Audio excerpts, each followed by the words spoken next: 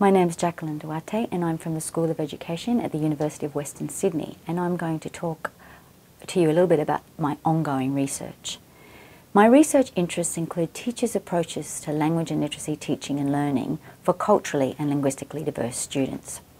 I'm particularly interested in the social and cultural dimensions of language and literacy learning within diverse schools. My ongoing body of research explores connections between language, identity and learning, and how these influence classroom practice and educational equity in culturally and linguistically diverse educational settings.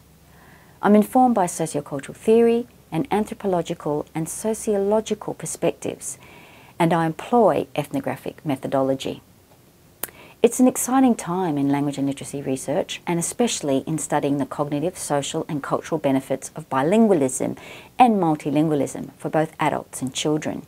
For me, the added dimension in this work is the link it offers between language and identity, and how these explorations support engagement and belonging for many young people in our schools. Western Sydney is an increasingly exciting and diverse community, and Western Sydney schools reflect this diversity.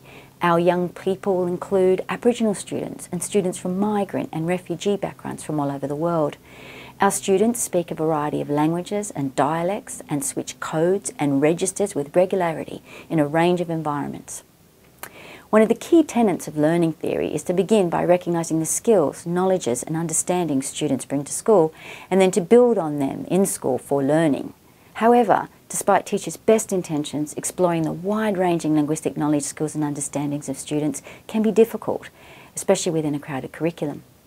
As a teacher educator, I'm interested in supporting teachers to recognise young people's multilingual and home language skills in order to use them in school to support students' learning.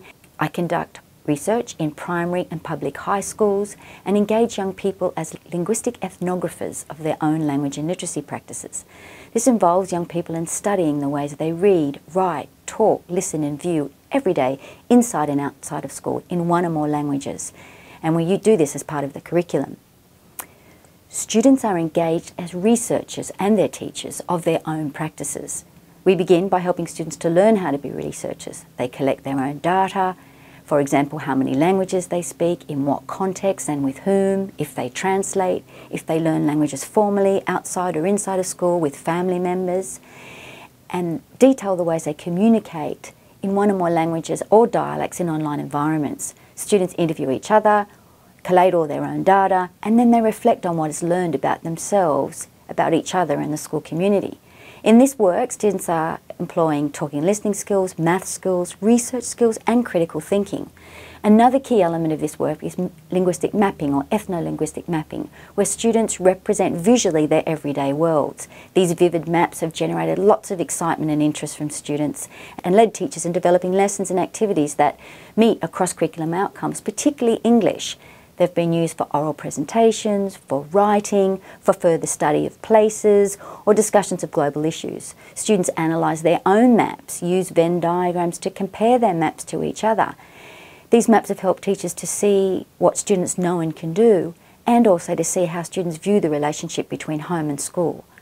Currently, this work has been extended to include bilingual reading, where parents and community members have been invited to read text to students in multiple languages.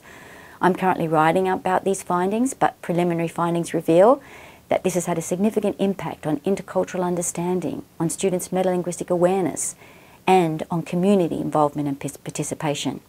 Overall in this research, in 10 schools with 26 teachers and 500 students, we see a very strong relationship between language and identity for students, that they don't recognise the inherent value or skill in being multilingual or bilingual.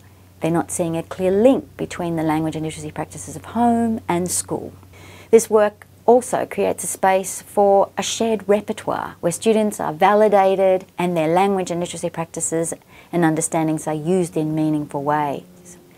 Research evidence suggests that there is high engagement and a positive effect on students' learning, and it has increased and improved their writing, their motivation and their confidence, particularly in learning English. Teachers have found that their students engaged in wide-ranging complex language and literacy practices in many environments that they were previously unaware of. And this is the case for both multilingual and monolingual students in the schools we've been working with. Teachers have created authentic curriculum, particularly around register dimensions and metalinguistic awareness, and they've increased the complexity of the task they've assigned to their students as a result of what they've found out. This has also increased community engagement, involvement and participation in school.